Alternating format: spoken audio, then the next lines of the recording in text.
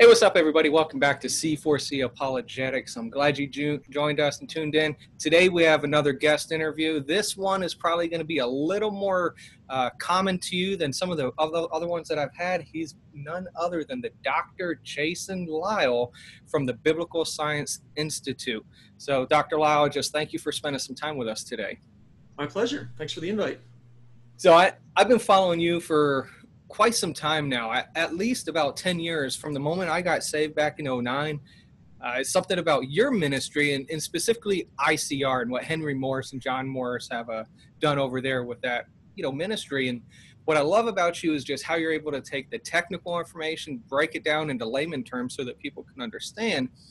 But other things that I love about you is you're not afraid to engage some very well-reasoned, very highly intellectual people, such as, for instance, Hugh Ross. I remember seeing a debate you've had with Hugh Ross years back, and I believe you teamed up with Ken Ham as well in an old universe debate also. But one of the most fascinating things I've learned under your lectures is the fact of what's called the Mandlebrot set. And so I don't want to get into it right now, but I'm going to ask you a question near the end of this interview as far as if you can break that down to us. And so I just really glad to have you on here and everything. But before we go any farther, would you mind sharing a little bit about yourself, who you are, and then what is the Biblical Science Institute? Yeah, I'm Jason Lisle. The most important thing about me is I'm a Christian.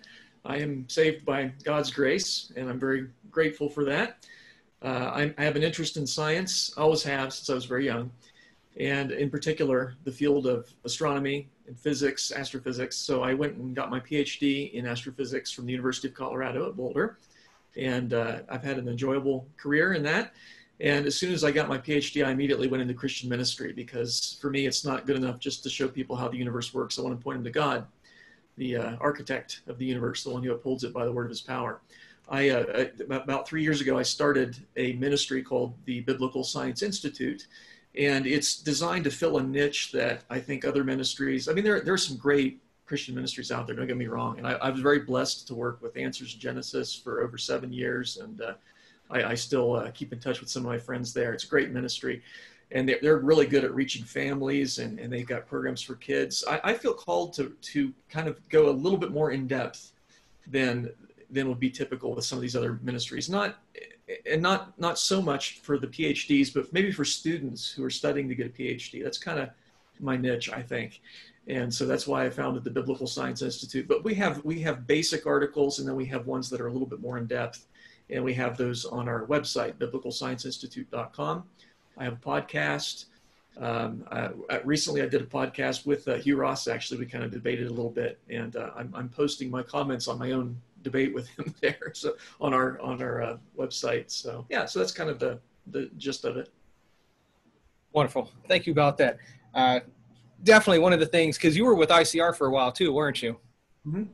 And that's one thing I've learned. Like you said, there's all sorts of ministries, specifically creationism ministries as well, and some of them are a lot more technical than others, and I love your approach to that as well, just being able to take the technical aspect, which is I find more into ICR than Answers in Genesis. They're both wonderful, but then again, being able to break that down. And if I remember correctly, the topic we're going to talk about is craters and where do they fit in a young Earth model.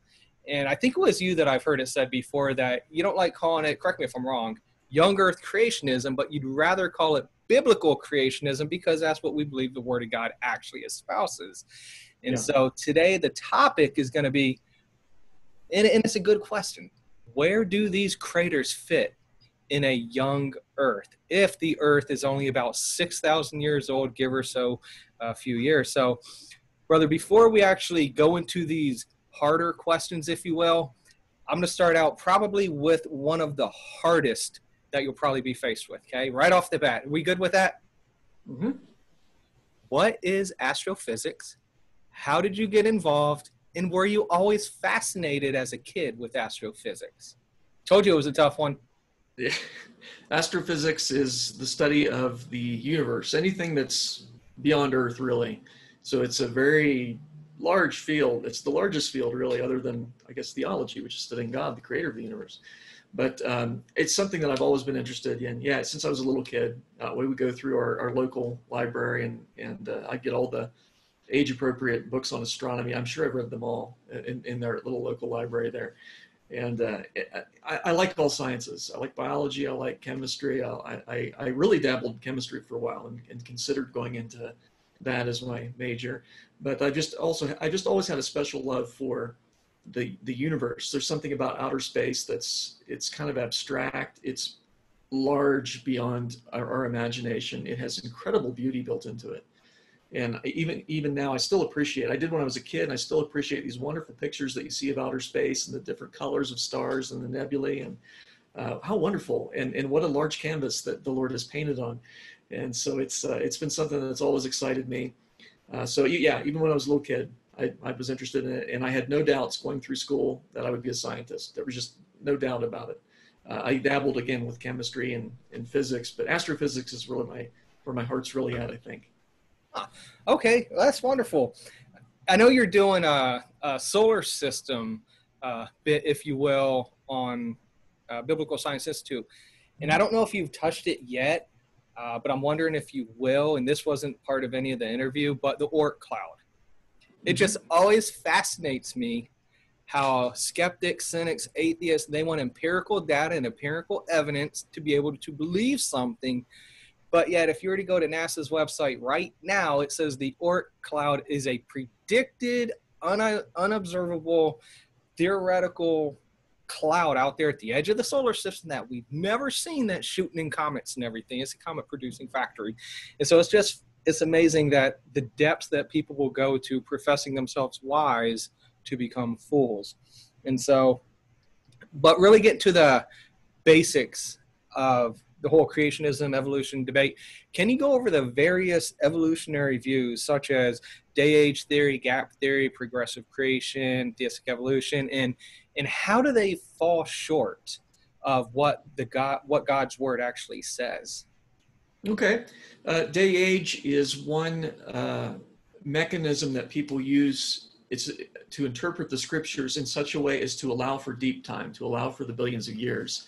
And the position is that the days of creation were not days in a literal 24-hour sense, but were in fact vast ages, perhaps hundreds of millions of years each. And Hugh Ross, for example, holds that view. It could be held by either progressive creationists or theistic evolutionists. Anyone who feels like they need the deep time, and of course it fails, because when you look at the Hebrew words in that context, the Hebrew word for day is yom, and in the context of Genesis, it is a 24-hour day. There's an error in reasoning where people will find a rather obscure meaning or a less common meaning for a word, and they'll shove that into a context where it cannot mean that. And that's the unwarranted expansion of an expanded semantic field. And that's the error that the day-age folks commit. There's no doubt in Genesis those are ordinary days. In fact, our work week is based on it. Exodus 20, verses 8 through 11 tells us that our work week is based on God's creation week. And it uses the same word for day there, yamim, in the plural form, which is always ordinary days anyway. So the day-age theory really fails, but it's popular because people really feel like they need to get the billions of years in there somehow. For those who would recognize, no, there's no doubt the days are ordinary days, that's grammatically solid, but they still feel like they got to get the millions of years in there. There's the gap theory. And the gap theory is the idea that there's an enormous gap of time in between Genesis 1:1 and Genesis 1:2. And they would like to say that the days of creation are God sort of, they're literal days, but they're God recreating a world that was very old. And so Genesis 1:1 includes all this sort of prehistory. God created the heaven and the earth, and then they'd like to think, and millions of years later, the earth became without form and void. You really can't translate it that way in that context. In the Hebrew grammar, verse 2 uses a construction called a vav disjunctive, where we have and followed by a non-verb in the original Hebrew word order, which is not always the same as English. But and the earth, okay, v'ha'eretz. And whenever you have that, that indicates that that is a comment on what came before it. And so, or a clarification, an explanation of what came before it. And so my point is, you can't put a gap of time in between verse 1 and verse 2, because verse 2 doesn't follow in time. Verse 2 is an explanation of verse 1. It's a clarification, because if you just had Genesis 1:1 and that's all you knew, in the beginning God created the heaven and the earth, you might think that God instantly created the earth already as it is today, with life with oceans separated from land and so on. Verse 2 is clarifying, no, that's not the case. When God initially created the earth, it was without form and void. It didn't have the shape that it has today. The oceans and land were all apparently mixed together. It's a water ball initially. There's no life on it. And then the rest of Genesis explains that God took 6 days to shape that initially shapeless earth into, well, approximately what it is today. Not exactly, but something like that. So that's why the gap theory fails. It fails on the basis of Hebrew grammar. Now the rest of Genesis, and God did this and God did that, and followed by a verb in the Hebrew word order, which is consecutive. That does indicate a sequence, but not verse 2. So you can't put time in there. We have theistic evolution. We have progressive creation. Theistic evolution is the idea that Darwinian evolution is basically true, but it's something that God used to get the life on Earth. And so we're genuinely descended from an ape-like ancestor. There are some theistic evolutionists who would say, no, human beings are special creation, but all the other life is evolved. That's one variation of that. And then there's progressive creation, which says that, no, God supernaturally created the organisms, but he did it over billions of years. So God created certain organisms, billions of years ago, and then slaughtered them off, created more, slaughtered them off, created more, slaughtered them off. Both progressive creation, theistic evolution have they have several problems, but one that is just devastating to the gospel, and that is they both put death before sin. If you got organisms dying billions of years ago, you've got death before Adam was created, because we all agree Adam doesn't go back billions of years ago. And that means that death was not introduced into the world as a result of Adam's sin. That's a problem, because the Bible teaches that death is the penalty for sin. It's the wages of sin. And you say, well, is that literally true? Is that just spiritual death?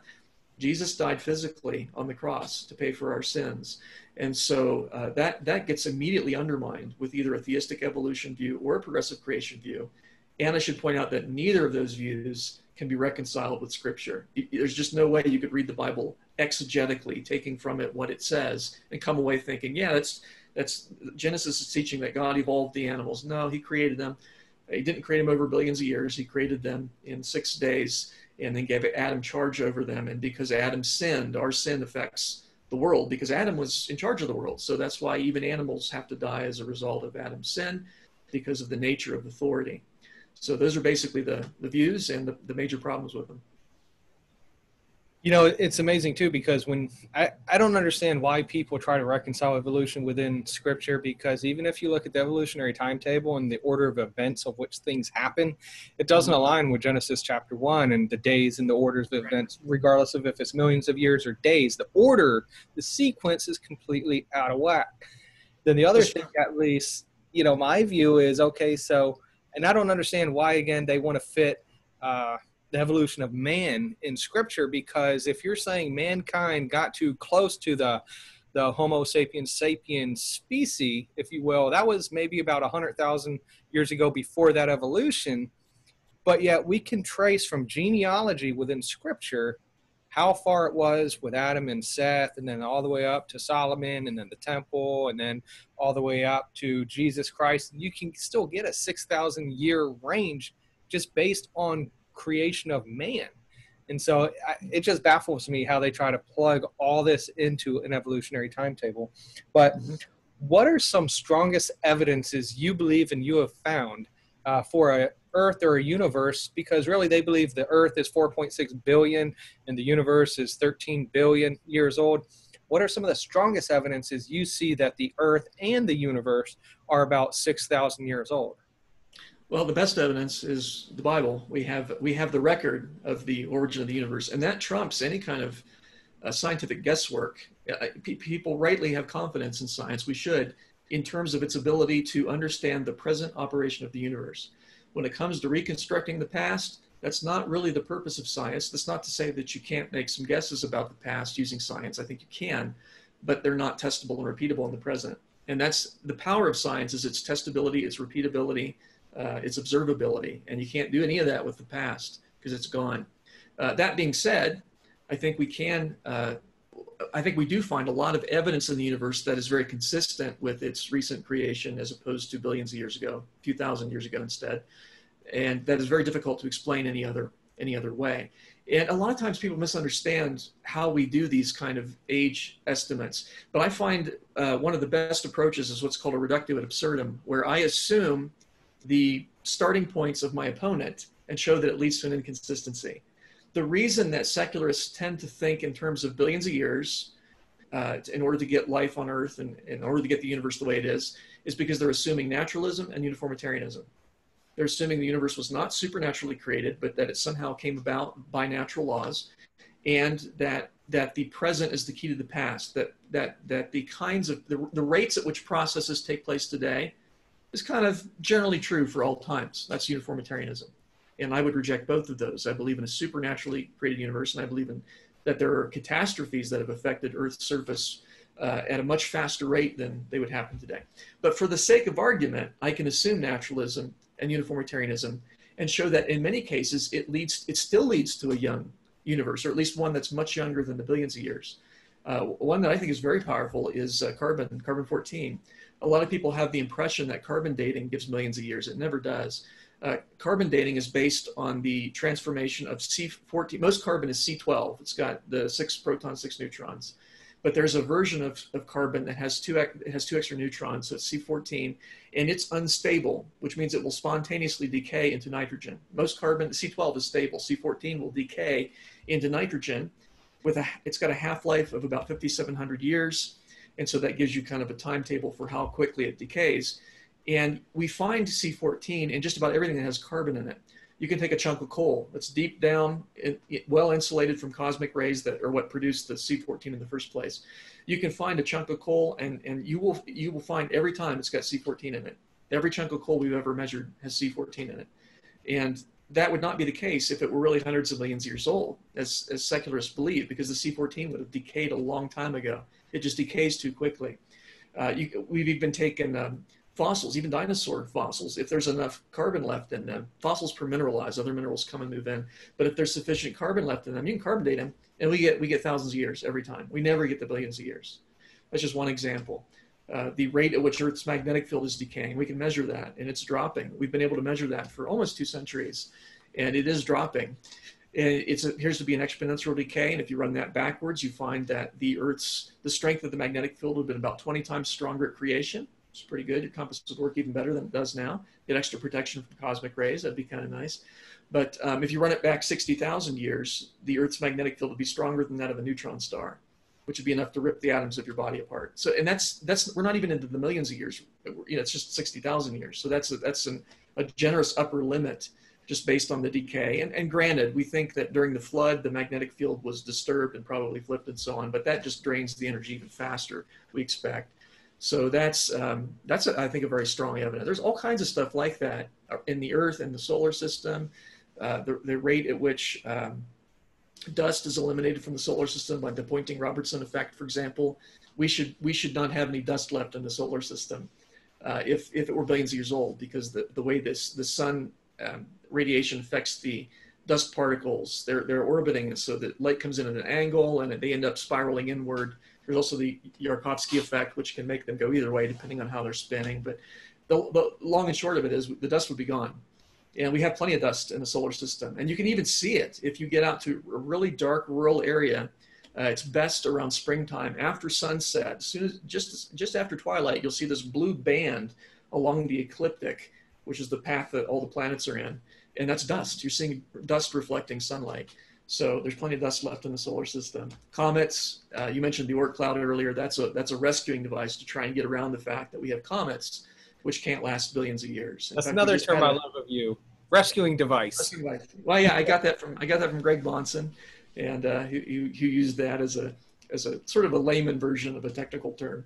But yeah, it's an auxiliary hypothesis. It's designed to explain away something that is apparently contrary to your worldview, your way of thinking. So would that be like an atheistic God of the gaps thing? Oh yeah. That's exactly what it is. So comets can't last billions of years, and so they're obvious. The secular civil, there obviously is an Oort cloud generating new ones, a comet generator. There's no evidence for that, but it must be there because we know the solar system is billions of years old. Well, you don't really know that. So those are just a few. That was wonderful. Thank you. Now, I do know, and this is one, I know you've had something on it. I've tried reading the technical article on it. I've tried to understand it. I couldn't, but I trust it. One of the common objections to a young Earth is the distant starlight problem. And if I remember correctly, you had a theory, a pretty good theory as far as how can we have the quote-unquote distant starlight, if it's 186,000 miles per second is the light of speed of light, how can the Earth and the universe still only be 6,000 years old? Could you possibly explain your rationale for still a young Earth, a young universe, in layman terms? That's the trick, that last part. Yes, I can explain it. It's just hard to do it in layman terms. In fact, I wrote a book called The Physics of Einstein. If you understand the physics of Einstein, the answer to distant starlight is very easy. You can immediately see that there are ways in which of defining what constitutes synchronized clocks that would allow light to get here instantaneously from anywhere in the universe. So it's not a problem if you know the physics of Einstein. The problem is most people don't know anything about the physics of Einstein. So I actually wrote a book on that topic called The Physics of Einstein, and it goes through and it gives you enough of the understanding of the physics to understand the solution to distant starlight. But basically, one of the things that Einstein found is that space, time, lengths are not as objective as we think. They depend on how you're moving or perhaps where you're located in the universe, depending on how things are set up. And so one person might measure an event as lasting 2 seconds. Another person might measure the same event as lasting 4 seconds or even a year, depending on how they're moving. So there's this phenomenon called time dilation. And that makes it impossible to synchronize clocks separated by distance to everyone's satisfaction. How do we know? Is that sort of what we see with the astronauts in space and how time changes a little differently? The effect is very small for astronauts in orbit around the Earth. It's very tiny. And there is an effect, but it's almost immeasurably small. It would take atomic clocks to measure it. But if you're moving close to the speed of light, the effects become very, very severe. And it turns out it's a steep function. You have to get up to 14% the speed of light to have a 1% time dilation. So two clocks ticking differently by just 1%, you have to be moving at 14% speed of light. So it's only when you get really close to the speed of light, the effect becomes just enormous. And well, anyway, that led Einstein to another realization that two clocks, how do we synchronize them? Okay, we got two clocks. How do you know if clocks are synchronized? Meaning they read the same time at the same time. Now, if they're right next to each other, it's obvious. I say, there's noon and that one's noon. Yeah, they look the same. They're synchronized. But if they're separated by distance, you have this problem because in order to see what that clock is reading, light has to go from there to here, you see. And so the question becomes, well, how long does that take? And most people think, well, we know what the speed of light is. We don't know what the speed of light is on one leg of a trip. We only know what the round trip speed of light is. If I were to send a light beam off to a mirror, bring it back, take the total distance, divide it by the total time, that would be an average speed. But there's no guarantee that it goes the same speed that way as it comes this way. And people would say, why would it be different? And I don't know, but you can't just assume that it's the same because wouldn't that be nice? In science, we have to study these things. And so one of the things that Einstein realized is that if two clocks are separated by a distance, one thing you could do to synchronize your clocks is you could assume that the speed of light's the same out as it is in. And so you send out your pulse at exactly noon. It goes over, say it goes over there and reflects back, and it takes 2 seconds to make the whole trip. You could assume that it took 1 second to go out and 1 second to come back. And therefore, you should set the other clock to 12:00:01 as soon as it receives that light pulse. You can do that. But if someone else is moving relative to you and they do exactly the same experiment, they will get a different result. And so this leads to what's called the relativity of simultaneity. If one observer says, these two clocks are synchronized, and here's my method, another person who's moving using the same method will say, no, they're not synchronized. Here's how you synchronize them. And he'll get a different result than the first person. And so what that means is there are different ways of declaring what does now mean at a distance. And depending on how you do it, there are what are called synchrony conventions, different methods for synchronizing clocks, different conventions. And one of them is, I call it an anisotropic synchrony convention. And in that convention, light we define synchronized clocks such that when it's moving toward an observer, is actually instantaneous. It takes no time at all for the light to get from there to here. And if you read the literature on this topic, you'll find that that is not only perfectly compatible with the physics of Einstein. Einstein himself defended that the one-way speed of light is merely a convention, something we get to choose, and that tells us how to synchronize clocks. But you'll find that all ancient cultures implicitly assumed that light took no time to get from there to here. And so that would be the ancient convention, and the Bible being written for all times, not just 21st century America. That would seem to be the convention that God used. And so in that convention, it takes light no time at all to get from there to here. So it's a physics thing. I know it's counterintuitive, because people think that time is absolute and space is absolute, but they're not. And so if you study Einstein, you'll see that, in fact, you can get light from there to here instantaneously using this anisotropic synchrony convention. Yeah, I know. Like I wrote the book because it does take a while to build up knowledge of space and time to do it. So yeah, I'm gonna have to get that one, but I know we have some thinkers on the channel as well, so they're definitely gonna appreciate how you got into that. I'm gonna test your knowledge on geology a bit. Oh boy! So, all right.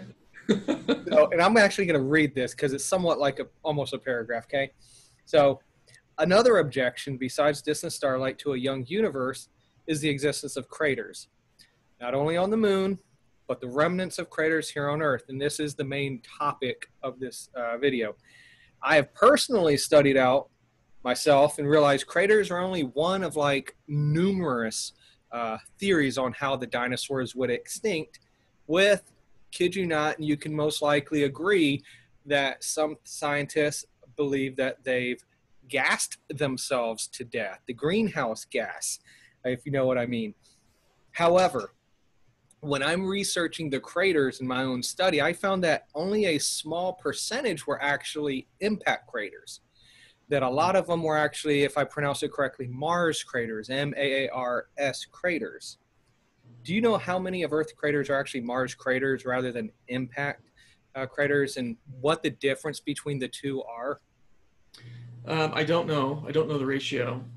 This is something that I looked into it years ago, and I'm probably not up to speed on the latest. But the Earth is, first of all, there are not a lot of craters on the Earth. All of the solar system, all of these large, solid solar system bodies are very heavily cratered, with two exceptions: Jupiter's inner moon, Io or Io, and Earth.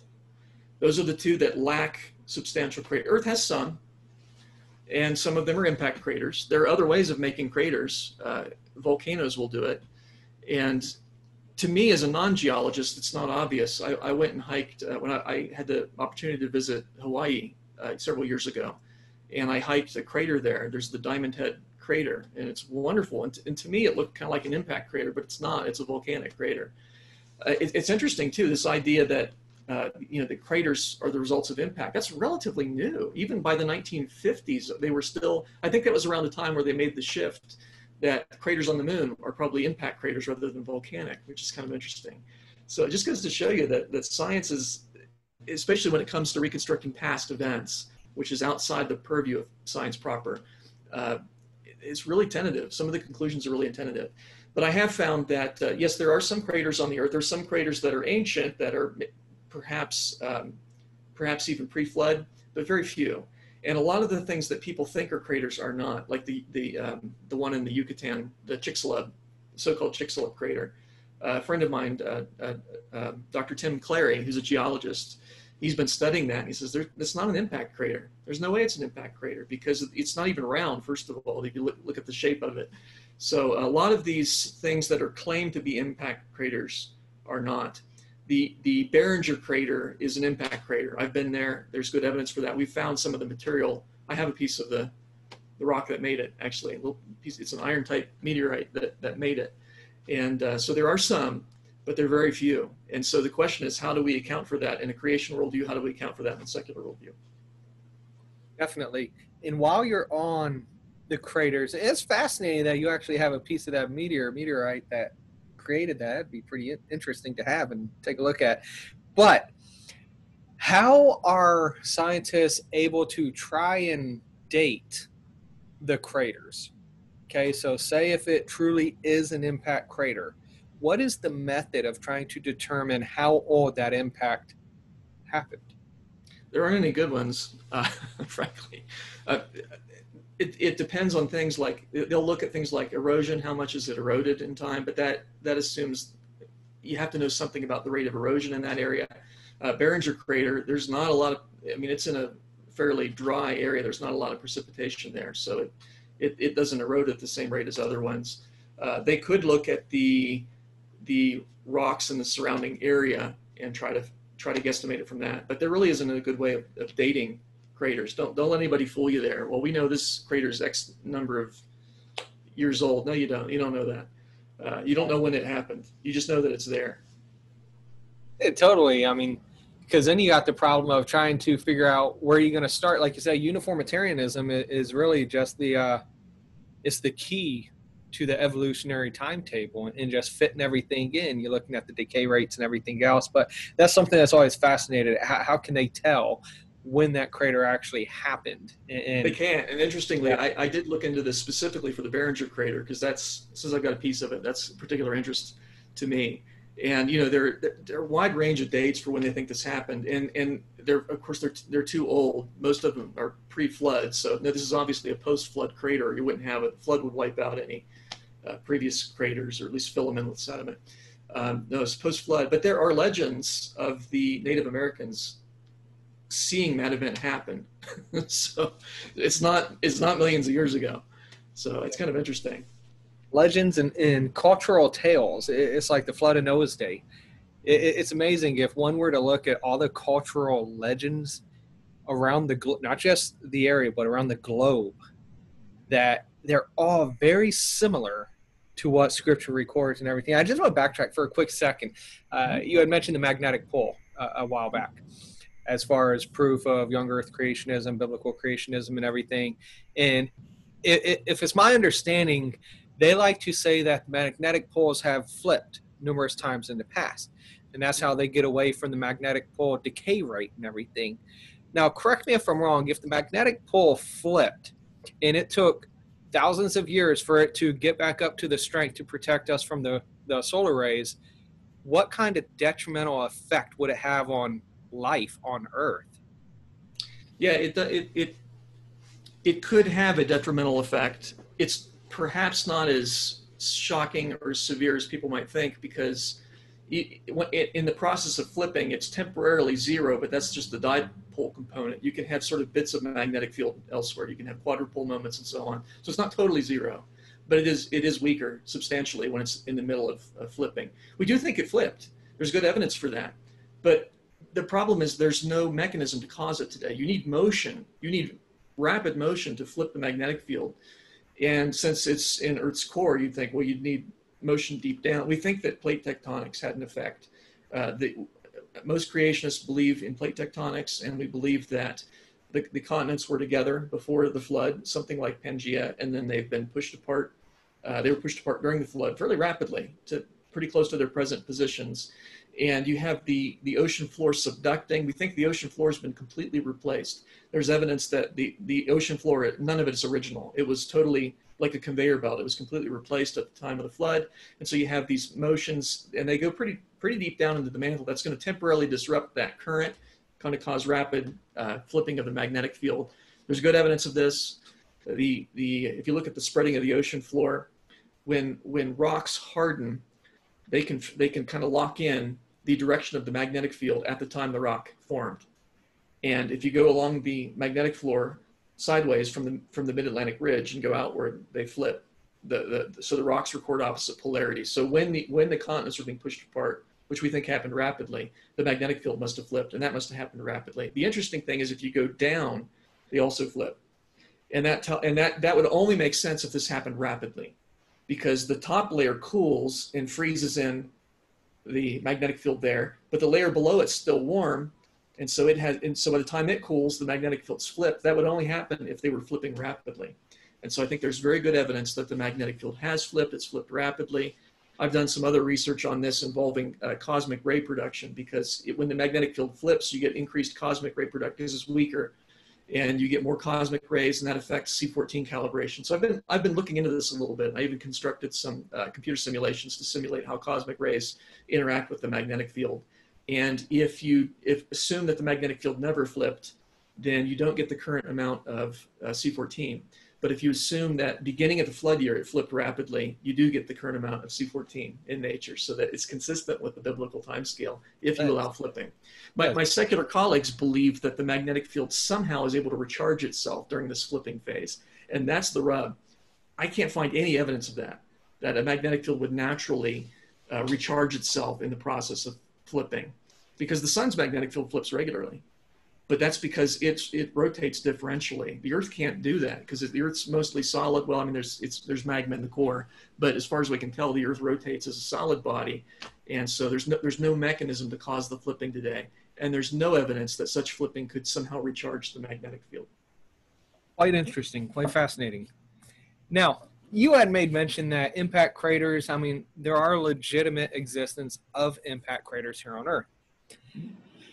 What does that do to a view of a 6,000-year-old Earth? Does it cause a problem? And if not, how from God's word can we articulate or show where these impact craters came? Now, you had made mention some you believe may be pre-flood and then some that are at the flood. So could you articulate views and everything, what you believe is the most biblical?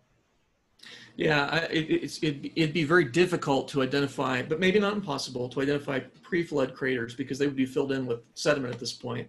But there may be some.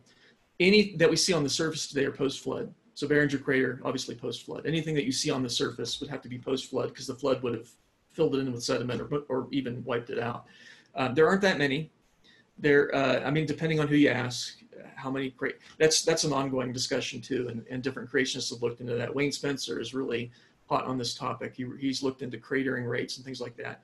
But however you look at it, there are far fewer craters on Earth than there are on the Moon, on Mars, on Venus, on Mercury, on any of the worlds except Io. The explanation for Io or Io is it's the most volcanically active world in the solar system. When Voyager 2 flew past Jupiter and past the Moon, Io, it spotted 9 volcanoes going off simultaneously. And so there's so much material that's been recirculated that Io has been completely resurfaced and is perfectly consistent with the biblical timescale, by the way. So it's been, even since creation, it's been resurfaced. So if it had any craters to begin with, which I think it did, they've been erased by all this volcanic activity. Now, what about the Earth? Well, a couple possibilities. Why is the Earth different? Why is it unique? Why does it lack substantial cratering? The secular view, by the way, we all agree the Earth has far fewer craters than the other worlds. The secular view is tectonic activity, geological activity on Earth has erased the initial cratering. And that works. But another possibility is that the Earth never had substantial cratering. And I tend to lean that way. I think the Earth was made by a different process than God made all the other planets. Earth's made on day one. God spoke it into existence. It's initially water. So how could it have craters on it? It's water. And then God creates the land and so on. Now, the other objects that God created, the Bible doesn't give us a lot of details on how he did that. We know they were made on day 4. He made the sun, the moon, the stars also, the star, Kokab. That would include planets as well, because in the Hebrew term would include that. So they're also made on day 4, and the moon.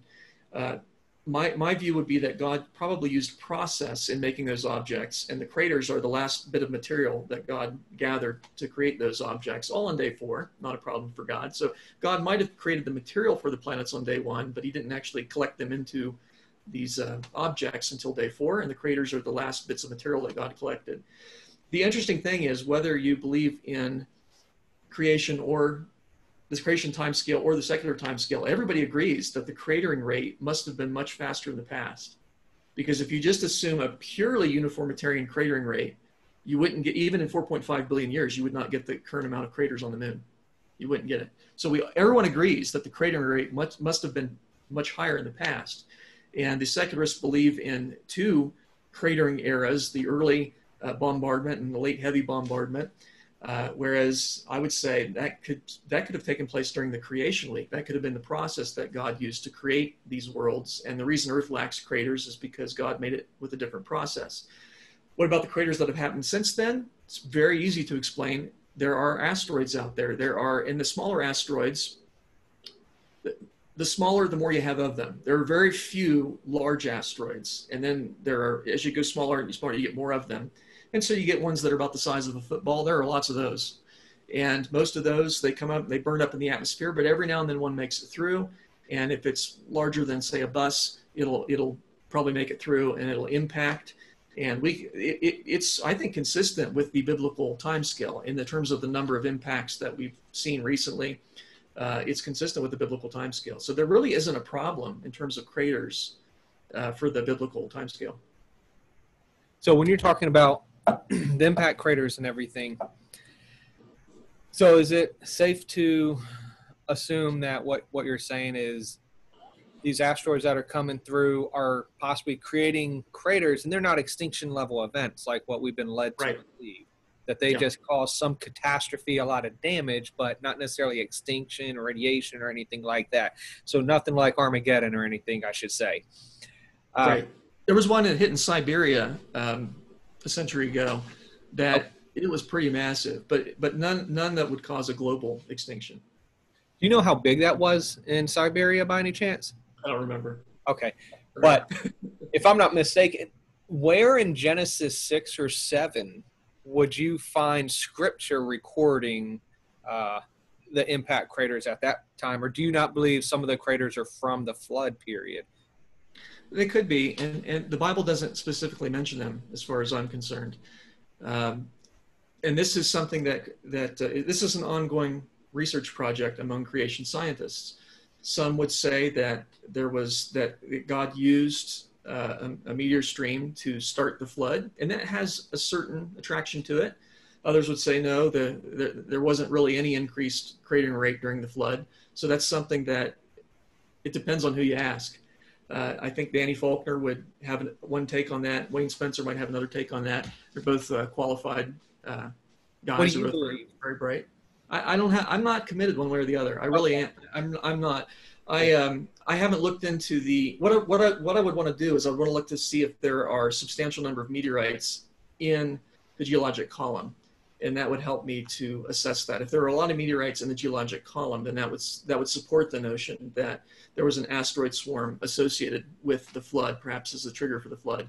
But if there are very few, and I think there are very few, then the cratering rate might not have been any higher during the flood than it was at any other time. I don't know enough about the geology of it to know which of those is right. See, that's one of the things I respect about you is you'll be honest, you'll be humble enough to say, you know what, I haven't necessarily researched it to the depths of some of these other people, and so you're not just going to go ahead and take a view without being the brain first and looking at the research. So I appreciate that of you, brother. Question. So first, is there evidence? Is there actual historical evidence of the Ice Age? And if so, where does the Ice Age fit within Scripture, and how can we see that from a 6,000-year-old point of view? Yeah, it fits very nicely. There's even scriptural evidence of an Ice Age. We think that the Ice Age happened shortly after the flood and as a result of the flood. A lot of people think that the Ice Age, that first of all, the secularists believe there have been multiple Ice Ages. We don't find evidence for that. We find evidence for one. And the secularists believe that these Ice Ages lasted millions of years. We don't find evidence of that either. We find evidence that they lasted that the one Ice Age lasted a few hundred years after the flood, something like 700 years after the flood, depending on, and again, creationists use different numbers. I'm taking the Mike Ord figure, but there are others out there. It turns out people think that during the Ice Age, the world was just an icicle. It was just a frozen wasteland everywhere. Not true. During the Ice Age, there were portions of the world that were tropical, just like there are today. So what makes it an Ice Age? More ice than we have today. Today, about 10% of the Earth is glaciated. During the peak of the Ice Age, about 30% of the Earth was glaciated. So you have 3 times the number of glaciers that you have today. That's the Ice Age. How do you do that? People again assume, well, you just turn down the Earth's temperature a little bit. It turns out that will not produce an Ice Age. If you turn down the Earth's temperature, all you get is cold Earth. You don't get ice. To get ice, you need precipitation. And that the circumstances to generate an ice age are exactly what the global flood provided. Because during the flood, you've got all the fountains of the great deep bursting forth, perhaps referring to underwater volcanic activity. We think incredible amount of heat was added to the ocean. And of course, water currents are very good at transporting that heat up. And then there might have been jets that transported some of that heat to space. But nonetheless, the water is going to be very warm after the flood. But again, all the fountains of the great deep bursting forth, perhaps all the volcanoes on Earth going off, that puts aerosols in the atmosphere. Today, when a major volcano erupts, Earth's temperature drops a little bit because the aerosols block some of the sunlight, and that creates a cooling effect. And land will cool a lot faster than water will, which is why coastal areas tend to have very pleasant temperatures year-round, because the water stabilizes that. It has a very high specific heat. It retains heat very well. So after the flood, we'd expect warm ocean water, cool continents, and that is ideal for generating an ice age, because what happens with the warm ocean water, you get lots of evaporation. And so you get very moist air. The moist air moves over the land's cold. So that cools off the air, and what happens? It can't retain the moisture, and it snows. You get snowfall. Because of the aerosols, you're going to have relatively cool summers. Because of the warm water, you're going to have relatively warm winters, and that's what you need for an ice age. Mild seasons. It actually would have been a very pleasant time to live on the Earth. Very mild seasons, and that's what you need, because if you had real hot summers that the glaciers melt away, you need relatively brief, not quite so hot summers so that the glaciers can do their work. And then, and of course, we think there's biblical evidence for this. For one thing, Job, we think, lived during the Ice Age. Job is a few hundred years after the flood. We think he's around 2000 BC, so it'd be 400, 500 years after the flood, something like that, close to the peak of the Ice Age. And there's more references to snow and ice in Job than any other book of the Bible, interestingly. So he was familiar with that. Abraham, we also think, lived around this time. Abraham's around 2000 BC. And if you look at, remember the separation between Abraham and Lot chose the good land that was down by Sodom, and because he pitched his tent near Sodom. The land is very green. Today it's a desert. And that's because during the Ice Age, the cycles, the seasons would have been a little bit different. And so that was a very pleasant area to live in during the Ice Age. So there is scriptural support that around this time is when the Ice Age happened. It's the secularists that have a huge problem explaining how do you get an Ice Age, because they don't believe in a worldwide flood, and that's the best way to do it.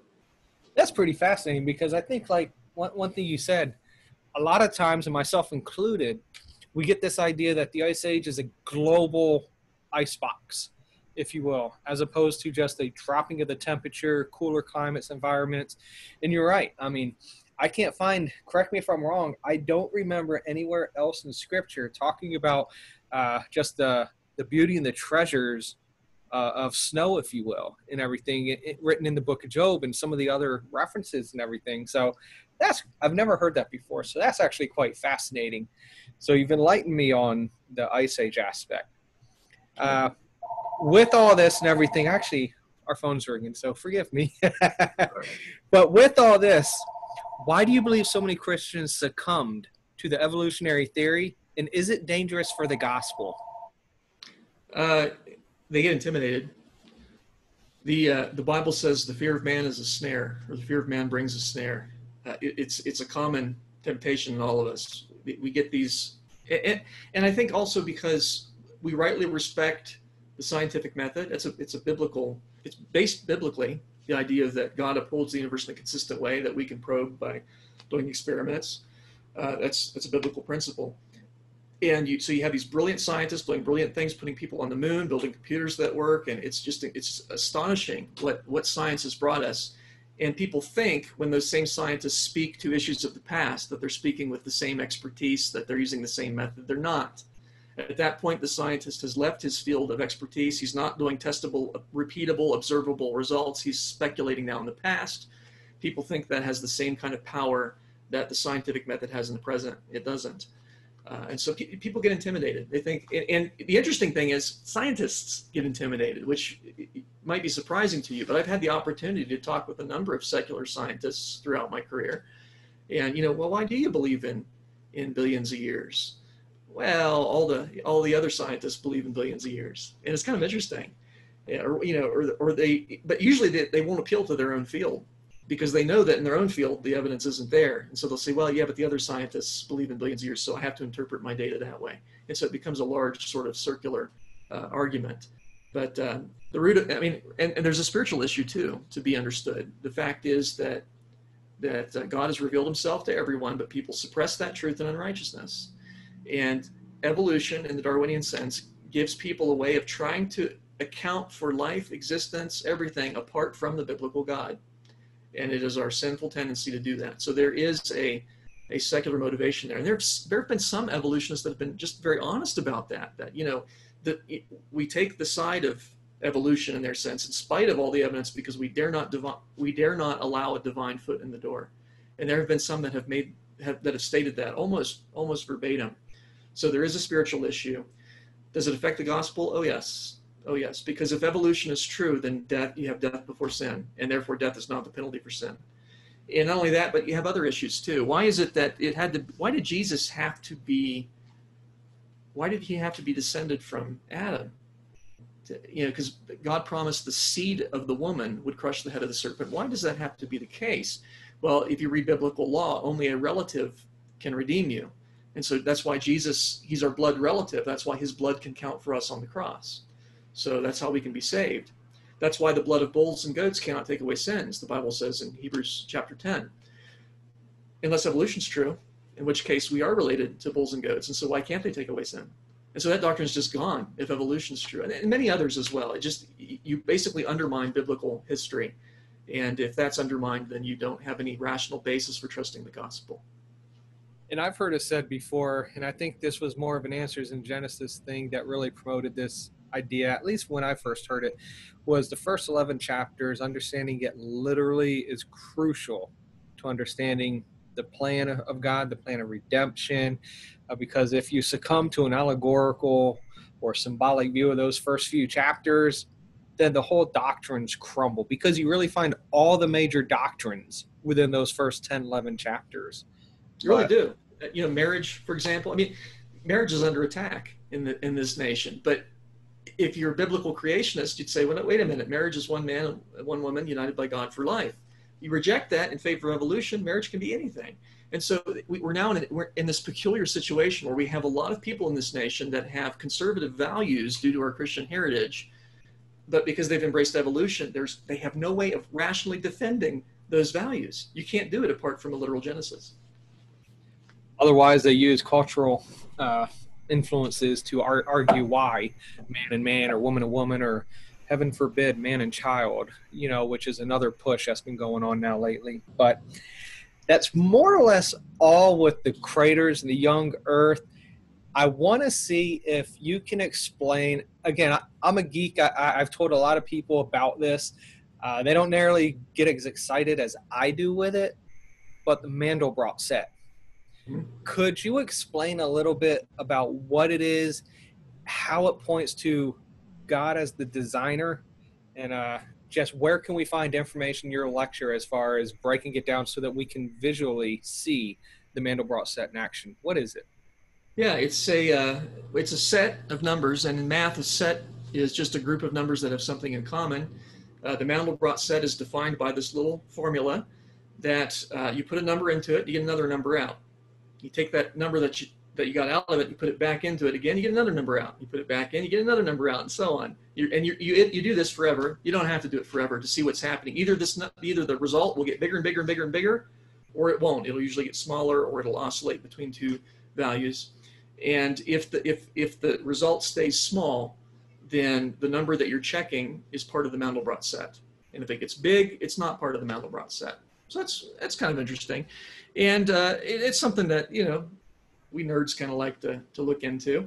But that's called the escape time algorithm. But in any case, during the 1980s, computers began to become fast enough where they could test numbers to see whether or not they belong to the Mandlebrot set very efficiently. And we can do even better today because computers are even faster. And some computer programmers found that if you make a map of which points belong to the Mandlebrot set, and it includes the so-called complex numbers, which have a component that is the square root of a negative. If you've heard of imaginary numbers, they're not really imaginary, but that's what they're called. And you plot the imaginary component on the y-axis, the real component on the x-axis, and you make a map of which numbers belong to the Mandlebrot set. You might think, well, it'll be something like a circle or something like that. It's not. It's an incredibly complex shape. And the map itself turned out to be one of the most interesting discoveries of the 1980s. It was actually first plotted in 1978, but very low resolution. And then they began plotting it in higher resolution in the 1980s. And if you think about, okay, what is causing this shape? What's the properties of numbers? And we don't tend to think about God creating numbers. We think about God creating trees and animals and things like that. But God is responsible for numbers. Maybe they're not created in the same way, but in the sense that numbers come from the mind of God. The reason 2 + 2 = 4 is because God thinks about it that way. That's why that works. And so when we plot the characteristics of numbers to see whether they belong to this formula, we get this incredibly complex shape showing that God has built into numbers incredible beauty and complexity. And the wonderful thing is when you zoom in on a section of the Mandlebrot set, certain sections of it will have a complete copy of the whole thing. It's like a baby version that looks almost identical to the original. And you can zoom in on a section of that and it'll have a baby version of the original and so on. And you can do this literally forever. It has an infinite number of itself built into it, which is just wild to think about. But the thing that really was astonishing to me is that certain sections, when you zoom in on it, are unbelievably beautiful. You have these beautiful spiral shapes. I mean, it's not just sort of a random assortment of points. There is incredible beauty and organization built into the shape that no one was expecting, because all you're doing is investigating to see whether a number belongs to the set or not and making a map of the result. And it's incredibly beautiful. So, and I think you really have to see it. So I actually did a presentation on this. I wrote some computer software that would allow me to graph this quickly and so on.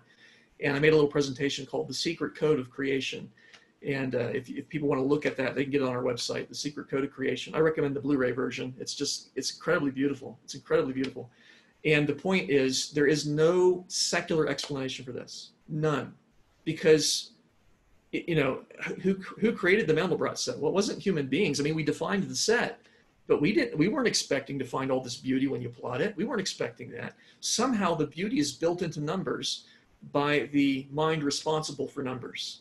And that makes perfect sense in the Christian worldview, because we have a God who is a God of beauty. He's rational, but he's also an artist, and he's built tremendous beauty into numbers. I mean, it was always there, so they've been there since creation. But it wasn't until the 1980s that humans had the capacity to, because of the advances in computers, to actually be able to explore these shapes. And by the way, I've written a book on the topic too that'll come out hopefully early next year. So look for it around January, and it's going to be kind of a coffee table style book where you can see these amazing shapes that God has built into numbers, perhaps for our enjoyment and ultimately for His glory.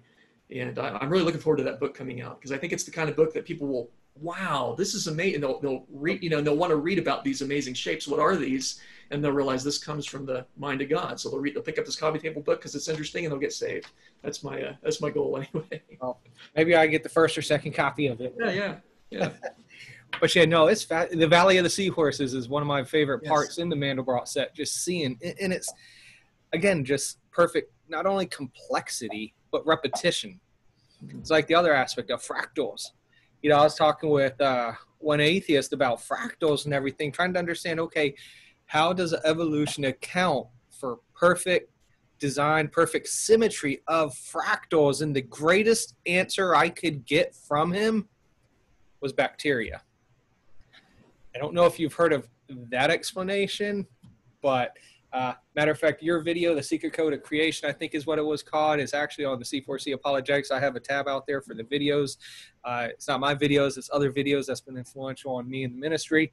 So definitely check out his website, Biblical Science Institute, and Facebook and everything else. But if it's easier to navigate, you can find it on our channel, but make sure you give him the credit and everything else for that. That's pretty much all the questions. Is there anything else you just want to say as far as biblical creationism, impact craters, your ministry, anything at all? I just want to encourage folks. In my career as a PhD astrophysicist, I've not found anything that that would challenge the Bible. And in fact, I expect science to work because the Bible's true. We have a God who upholds the universe in a consistent way. He does that for our benefit. And when we look out into the universe, we see evidence of design everywhere. It doesn't matter where you look. There's evidence of design everywhere, even in the way that God upholds his creation. These laws of physics that obey nice, neat mathematical equations like E equals mc squared, almost as if there's a mind behind them. And of course there is. And so I'd encourage folks to check out our website if you can, biblicalscienceinstitute.com. It's a free website. You can check out the articles there.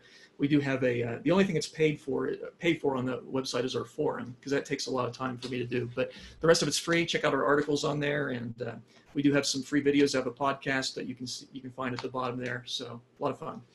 And am I mistaken, or are you actually active on the forum, answering questions and engaging with people? Yeah, I'm active on the forum, and that's why I made it. That's the one thing where you can pay that you have to pay for. If you're a ministry partner, if you pay $20 a month or more, you get access to that forum. And a lot of people just like to read it, and they don't, maybe they're introverts like me, and they don't like to post, and that's fine, But it's a way that you can, if you want to ask me a question directly, I will answer it. And of course, you can ask other people too, and sometimes I don't get involved in those, but. Yeah, if you wanted to directly ask an astrophysicist, I thought that might be worth a little something. So there you go. Wonderful. Well, again, brother, I thank you for just spending some time here on the channel and just being able to help us understand more clearly. Like you said, what does God's word say? You got to stand on the truth of Scripture. You can't start from evidence, though I lean somewhat towards evidential apologetics, and I know you're very presuppositional. I think there's some legitimacy for all of them, depending on who you're reaching. But as long as we understand, we have to stand first and foremost on the biblical worldview, the biblical truth of God's word, start from there, and then move forward. So I thank you for just giving your insight as far as the impact craters and everything else, the Ice Age, Mandlebrot set. So if you haven't yet, like Dr. Lisle said, check out Biblical Science Institute. If you're on Facebook, go ahead, ministry, like. I think you also have like a public figure page as well for yourself. Yep. Go ahead, like that, follow him, and a very humble guy. Hopefully you can tell here. So thank you for checking in to C4C. Until next time, God bless.